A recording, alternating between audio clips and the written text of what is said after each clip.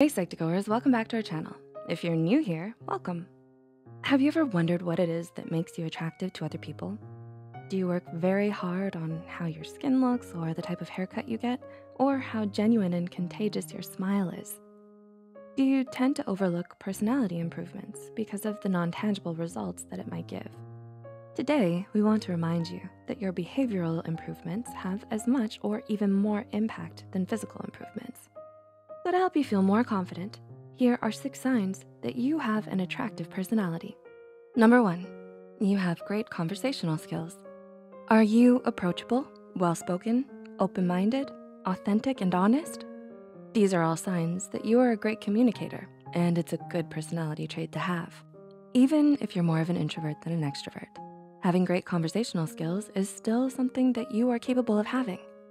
As an introvert, you can still listen attentively and ask engaging questions and maybe act more so quietly approachable in your own way. Authenticity and honesty are also important in being a good conversationalist. This helps people to trust you and want to engage with you for how steadfast and true you are and how well you listen to them. Number 2, you have a positive attitude. Would you describe yourself as a positive person? If you are someone who has a generally positive attitude, then your personality is much more attractive than someone who would rather just complain and pout all the time. It's generally well known that optimistic people are more physically and mentally healthy and have more professional success than those with negative outlooks. People will generally feel more attracted to you if you show them more positive emotions, such as love, kindness, and happiness. Number 3, you're confident. Have you ever felt attracted to someone's sense of confidence and self-assuredness, even more than their looks? Confidence is considered to be one of the most attractive personality traits. Your confidence can be used as an asset that shows how passionate and invested you are in the things that are important to you. Confidence is attractive because it shows that you believe in yourself and that you have a high level of self-esteem. Number 4, you're a great listener. When you have great listening skills, this will make your personality more appealing and attractive. When you're actively listening to what others have to say, this shows them that you care about them and what they say is important to you. For example, if someone tells you a really important story and you give them a general and non-committal response, then you're giving them the impression that you don't really wanna listen to them and only wanna talk about yourself. Number 5, you have a good sense of humor.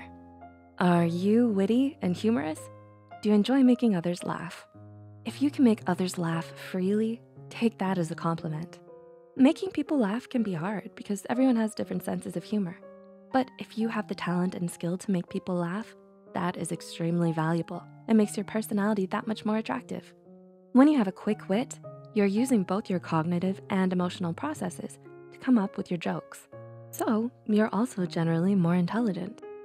And number 6, you are open to trying new experiences. Are you willing to try out new experiences?